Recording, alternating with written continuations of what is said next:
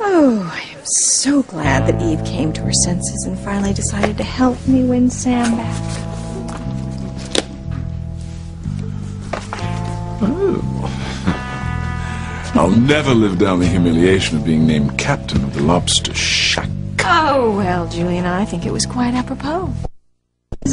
Like many a lobster, you should be hot water with Alistair. Speaking of hot, it's time your end of the bargain.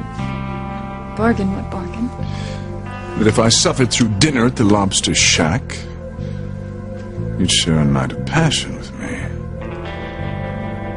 Well, if it's passion you want, then I suggest you enlist your first mate. I noticed you couldn't keep your eyes off of Eve at the restaurant. I wasn't leering at Eve Russell. It was a mere coincidence that she wound up being named my first mate in that ridiculous drawing. Whatever you say, Julian. I no more gawked at Eve Russell tonight than I had an affair with her. The proof of which was supposedly in some bird statue that you pursued like Pizarro in search of Inca gold. Well, my search has ended. Oh, poor Ivy. You know, if you really want to find something on me, I have a good place for you to start. Why don't we go upstairs? I guarantee a wonderful night for both of us. I would never describe anything that happened between the two of us as wonderful, Julian. No, I think you're forgetting that night in Rio when we played Caterpillar in the Rose on the balcony of our hotel suite, no less. You were in full bloom that night, my darling. I saw your eyes sparkle like diamonds and your skin glisten like morning dew. I can take you back to that blissful night and the ecstasy we shared. Yes. Let this loving caterpillar explore every inch of you, my beautiful rose. Oh, what is it? I did what you said. Now, why won't you deliver on your promise? Because I just remembered, Julian, I loathe bugs. So, your little caterpillar's going to have to find another rose to explore. We had a deal. Well, it's a woman's prerogative to change her mind. Well, then what's your excuse? Look in the mirror, you'll see. I'll have another drink.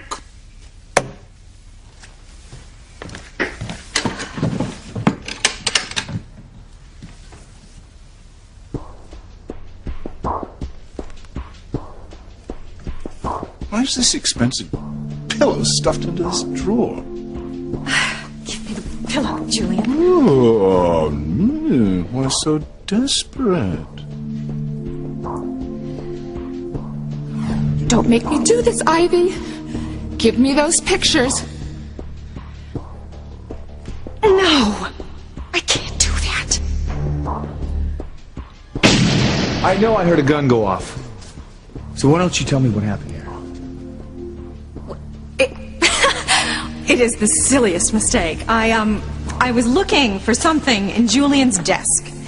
I found his gun, and I thought it was far too dangerous to just leave it lying there, so I decided to put it someplace more safe, and, it went off. It went off? Yes, look. Luckily, there was no one else in the room, and the only thing I managed to hit was a pillow. There's pillow talk, and then there's pillow talk. What are you hiding from me, my sweet?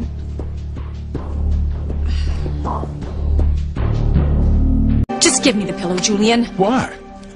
Why that desperate look in your eye? Just give me the damn pillow, Julian. Oh,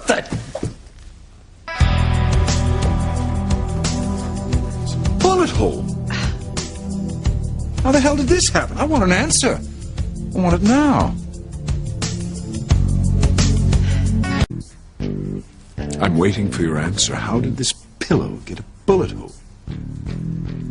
Well, obviously, the night you took a shot at me thinking it was TC who'd come to kill you.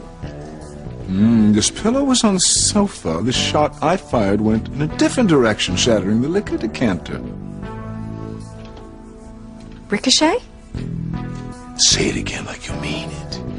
Well, what other possible explanation could there be, Julian? As far as I know, you're the only gun-toting fraidy cat who's shot up the living room lately. I'm not buying your explanation, but I know it's the only one I'm going to get. You've been up to something these past few months. Something you're determined to keep a secret. Maybe you'll open up for me after a night of passion. I'm not sleeping with you tonight, or any other night. We had a bargain, damn it. If you're so desperate for comfort, Julian, I suggest you take a bottle of this sherry you're so fond of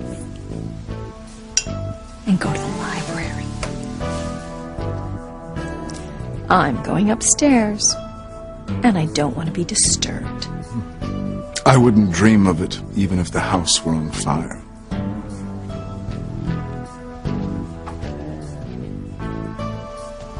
Oh, Julian. If you knew what I had on you and your first mate, I don't think you would be so arrogant.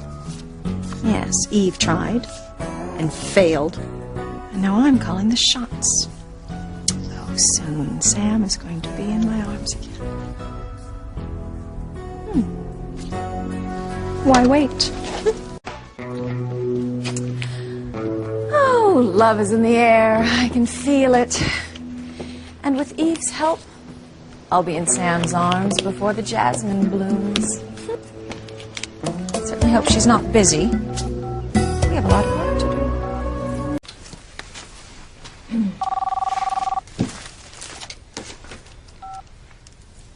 Hello?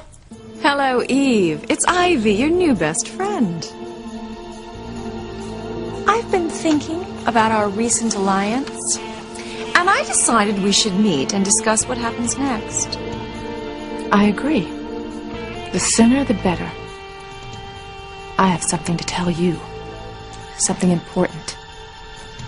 Things have changed since we last spoke.